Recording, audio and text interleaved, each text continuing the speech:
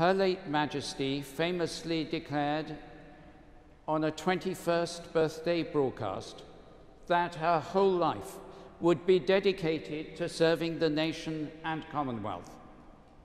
Rarely has such a promise been so well kept. Service in life, hope in death.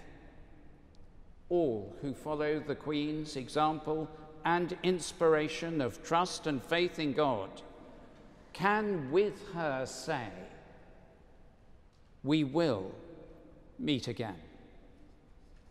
Let us pray to the Father in the words our Saviour taught us.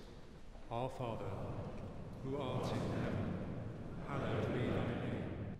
Give us this day our daily bread, and forgive us our trespasses, as we forgive those who trespass against us. The power and the glory, forever and ever. Amen. Let us commend to the mercy of God, our Maker and Redeemer, the soul of Elizabeth, our late Queen, in glory forever. Amen.